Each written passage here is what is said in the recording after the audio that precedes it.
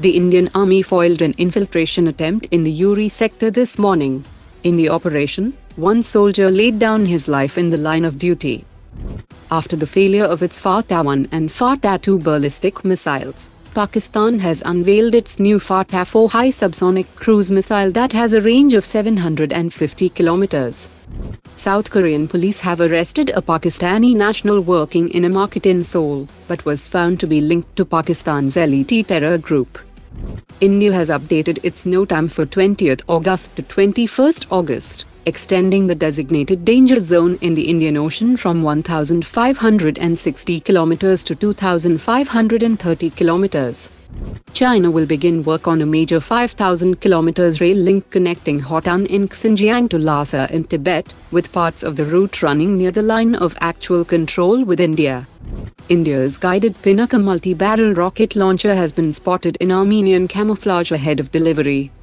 South Korea has fast-tracked the acquisition of the KF-21 Block II fighter jet. Union Minister of State for Defense met his Nigerian counterpart in New Delhi, and discussions covered counter-terrorism training, research and development, maritime cooperation and industry collaboration. The Union Cabinet of India has approved 4 new semiconductor manufacturing projects in 3 states with a total investment of 4,594 crore rupees. The 160 km range Astra Mark II air-to-air missile will begin integration on the Tejas Mark I aircraft in 4th quarter of 2025. The Indian Coast Guard is in the process of acquiring remotely piloted aircraft and unmanned aerial vehicles for maritime reconnaissance, surveillance and intelligence gathering capabilities. Delhi-based SMPP Limited and the Philippines Asia Defense and Firepower Corporation have signed an MOU to form a joint venture in the Philippines to manufacture and supply SMPP's defense products under the country's Self-Reliant Defense Posture Initiative. The DRDO is developing an indigenous ACE radar for the marine utility helicopter, as the Navy seeks around 50 marine utility helicopter for deployment on frontline warships. The Indian Navy has completed rescue seat certification for the South African Navy's submarine SAS Manthadzi, ensuring compatibility with India's submarine rescue system for rapid response in emergencies.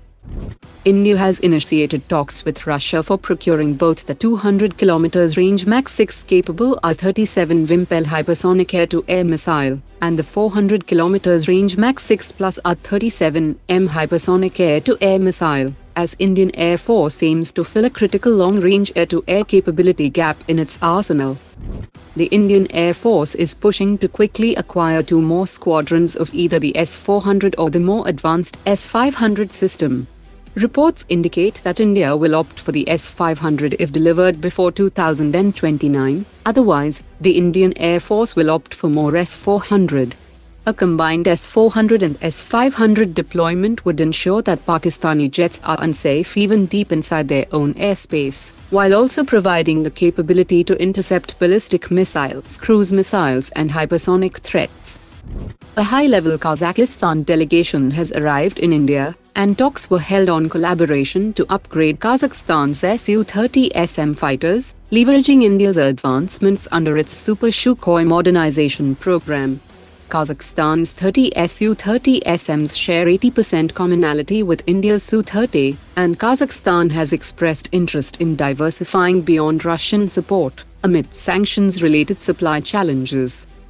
The DRDO has developed the Very Long-Range Tracking Radar, which is a fully indigenous gallium nitride-based AESA L-band radar for India's ballistic missile defense Phase-2 program. It can detect, track and provide precision data on ballistic as well as hypersonic missiles up to 5,000 kilometers away. The radar supports interceptors like AD-1 and AD-2, offering multi-target tracking and long-range surveillance in all phases of missile flight. Today's top 3 comments.